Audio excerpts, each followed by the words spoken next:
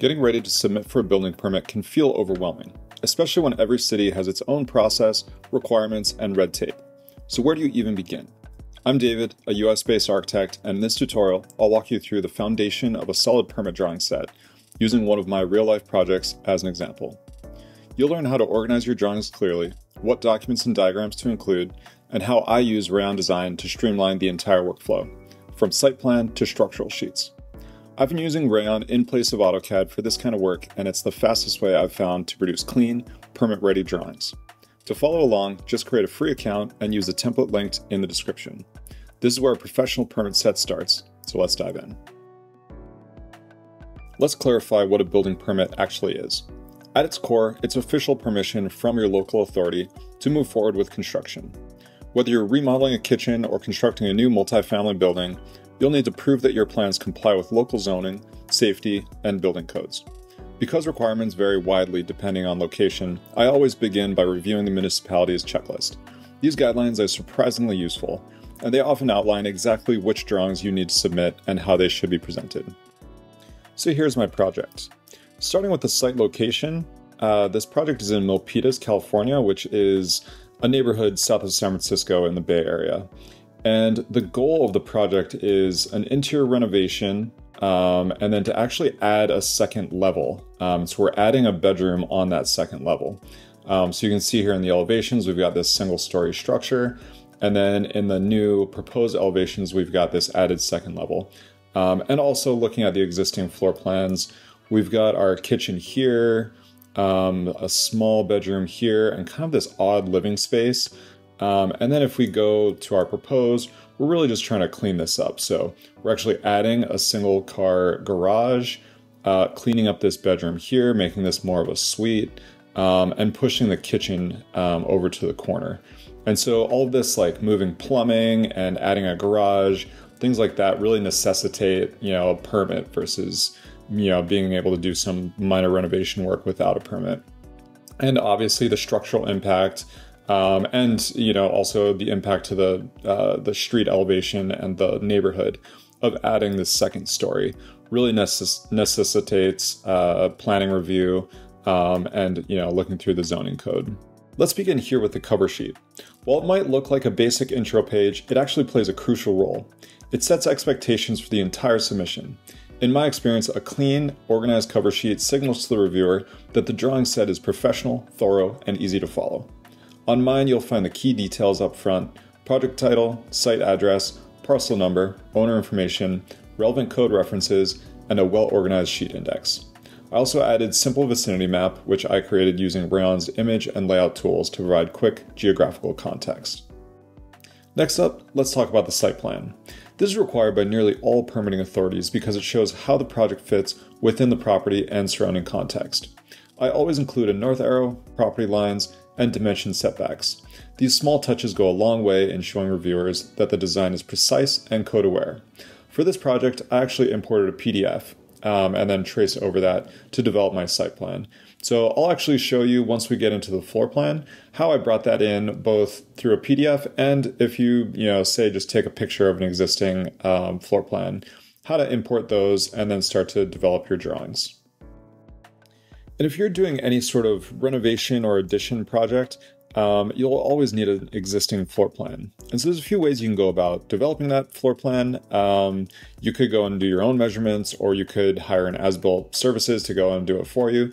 But in a lot of cases, you're going to wind up importing a file before you go and start to develop your own. So here we're showing really a complete existing floor plan, but how did we get here? So the first step is I'm going to go up and go to our menu and import PDF. And here I've got my existing plans, just easily accessible on my desktop. And I'll go ahead and open. And here we've got two options. So we can either import as images or as vectors. So images is going to be, really simple. It's going to basically bring in this flat image of our PDF. Vectors is actually going to extrapolate some of that geometry and data. So we can actually then snap to our alignments, snap to the walls and all of that. So this is going to be much more accurate to scale. This is going to be much more lightweight and easy to deal with. So for this purpose, we'll go ahead and bring in that vector. And then later on, we can talk about, bringing in an image. For example, if you wind up with a scan of hand-drafted drawings, or if you wind up, just taking a picture of something that's existing, you can bring that in as well. So here, there's a couple ways we can do this. We can either import to scale, set the scale for the drawing, or we can set a distance. So I'll go ahead and let's find kind of a clean dimension. And let's see, so we've got this 11.8, so I'll go ahead and make sure we're snapping here. And I'll set this to 11 foot 8 inches. And I'll just set that to feet. And then it brings me back to my drawing. I can pick an insertion point. So I'll go off to the side. And that is all looking good. So I can actually go ahead and start to, measure off of this, or I can, trace directly on top. However I want to do this. But then you can really start to develop this drawing based on what you just imported. All right, and what if all I have is just a picture of an existing floor plan? For that, I can actually, same kind of process, I can import an image, and let's see, I've got this existing plans image, and then it's just gonna insert right there. And from here, depending on how, maybe this was a scan that I can trust is to scale, and so then I can actually, make sure, do a scale, and then I can set this as, 23 foot 1 3/8. So then I could, potentially measure off of this, but more likely I'm just going to use this as a reference. And so, maybe I scale it close to what it needs to be, and then I can start to be like, oh, roughly, how deep is this cabinet, and start to get an idea based on that. But more likely, I'll basically be following the dimensions and drawing off on the side. So now that we've got our existing floor plan drawn, the industry standard is to highlight the demolished walls using a red dash. And so if we really focus on this wing of the house here, and we compare that to our proposed floor plan, we're really gutting this whole area and reframing the new walls and to create those new spaces. So to do that, I'm going to go ahead and, first I'll go through and select all the walls that I know are being demolished. So I'll just go ahead and select all these. And then, these are all currently shown at the same thickness, but they could be different thicknesses, and then this would just show as it varies. But I could still go ahead and change the style for all those walls together. So first for the fill, I don't need a hatch here. I'm just going to switch this to a white fill. And then I'm going to make this a little bit thicker. And we want this outline to be red, and we want this to have a dash. So that is all showing really easy. And so that just makes it abundantly clear that what we're demolishing here, and then similarly here, we've got this hatch to depict that these are new walls. And so say, I want to use this wall type throughout the rest of the house, then I can very easily, I'll just select one of these, and I'll go ahead and save this as a style, and I'll label this demo. And then I can really easily, say I know that these walls are also being demoed, I can go and I can switch these to the demo style. And so that's just going to make it really easy for me to go through all of my floor plan and see which walls are being demolished, and I can just very easily go ahead and change that to that style. And so now that I've got this wall type saved as a style, I can actually bring this in on other projects. So I'm not necessarily starting from scratch. So I don't have to go through that same process of like, oh, I'm gonna, go through and edit all of this. So I can actually, because I have this saved as a style, I can then share and go up to libraries, and then I can just publish this as a style. And so that way, when I start a new project, I can go into my styles library and I can select this demo wall type. I can select any of my saved text, or maybe I really like this green on the furniture. So I can really just bring all of that in and make each project look the same without starting from scratch. And to give some added context to your reviewer, it's always a wise decision to bring in some existing site photos. So we already talked about how to bring in a JPEG, but some of the things you can do with those JPEGs is you can go ahead and upscale. So if you have kind of a blurry image, you can go and make this a little clearer. And I know this is probably not the best example because it's already a good picture. But some of the other things you can do is you can do some minor edits. If you wanted to make this a little clearer, maybe I want to make that red really pop. So you can go ahead and make those edits. And then you can also go ahead and, remove the background. And so maybe not the most useful for, site photos, but this is where it gets really helpful for if you bring in, a product photo from a manufacturer's website for furniture or plumbing fixtures. You can go ahead and remove the background and then start to develop these really nice mood boards and presentations for your clients.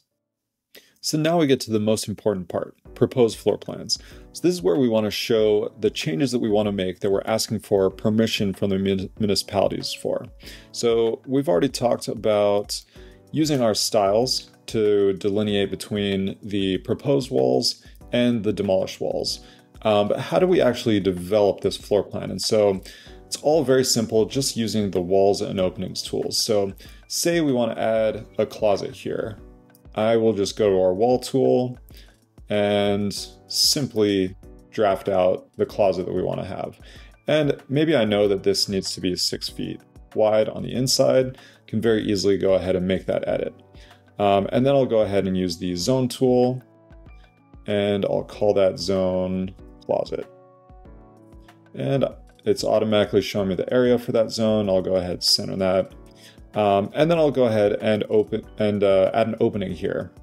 And obviously this is not a window. And so I want to go ahead and open up our library, and I kind of like the look of that bifold door. So we'll go ahead and do that. All right. And then it's going to ask me the orientation. Obviously I want it opening out. And I can go ahead and edit that if I wanted, but just to show you how easy it is to just bring some elements in. And then the other element that Rayon provides is all of this context, all these blocks for furniture, fixtures, and the block library also provides some scale figures. But just to show how much this helps, you can kind of see how this space doesn't, it's hard to see like how this makes sense. But once you go ahead and add this context, then it starts to really come together. You can understand how somebody might live in it. And to do this is simply with Rayon's block libraries. And so there's thousands of blocks provided that you can, bring in for furniture, fixtures, scale figures.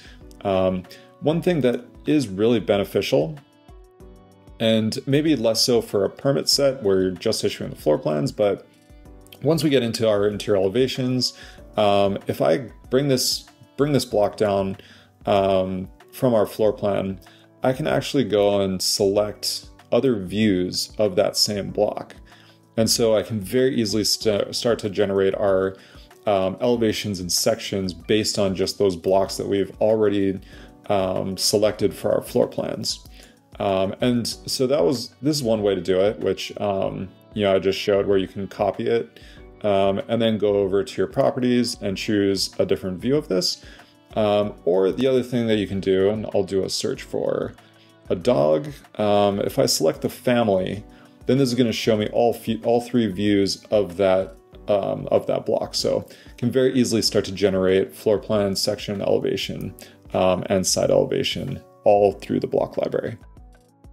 And next, let's talk about elevations. So exterior elevations, especially for a project like this where we're actually changing the massing of the structure, are really important to include in our permit set. This would actually be reviewed prior to this going through for planning approval as well. And so here with our existing elevations, we're showing some height datums.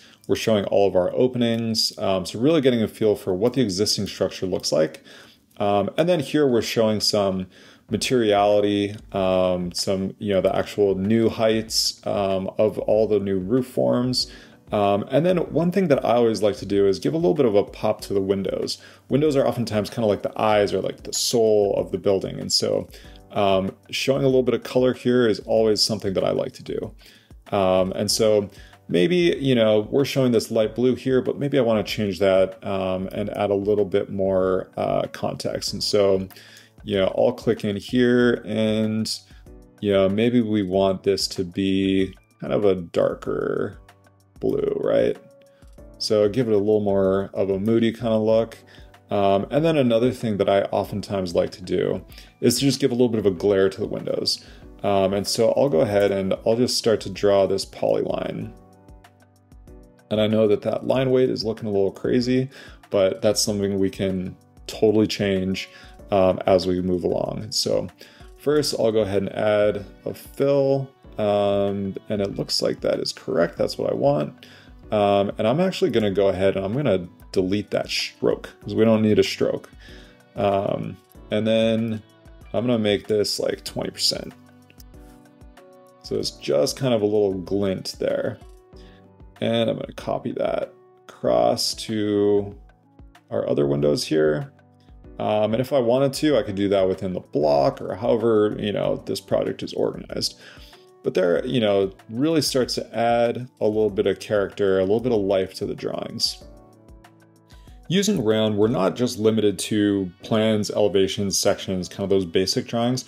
We can actually get into some details, even some product data. And so, here we're showing kind of a basic fence, but we're also able to bring in some JPEGs just for product data that our contractor might be interested in. And then here we can get into a little bit more specifics. We can start to use our annotation tools and even some, shadow and some textures. So we can really start to develop these details and make them pop and make them really a part of the set. And finally, always ask yourself what's missing from the set. This drawing set is coming together, but there are still a few essential documents that I need to include before it's ready for submission.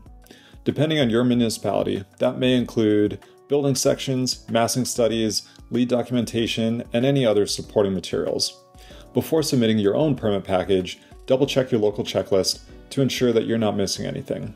Submitting an incomplete set can delay approvals or worse, prevent your clients from moving forward with the project. Once the set is complete, exporting from Rayon is straightforward. You can generate a clean PDF or share a live URL with your clients or consultants that always reflects the most up-to-date version, keeping everyone aligned without endless email threads.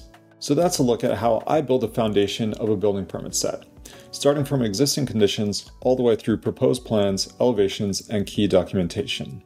As you've seen, it's not just about drawing, it's about presenting your design clearly, meeting local requirements, and making it easy for reviewers to say yes. Using Rayon.design has made this process significantly faster and more flexible, and it's becoming my go-to tool for projects like this. If you'd like to explore the drawing set I used in this tutorial, or try building your own, the template and free sign-up link are in the description below. Thanks for watching, and I hope this helped clarify not just how to create for permits, but where to begin. If you want more in-depth tutorials on permit drawings, design workflow, or using Rayon day-to-day, be sure to subscribe. See you in the next one.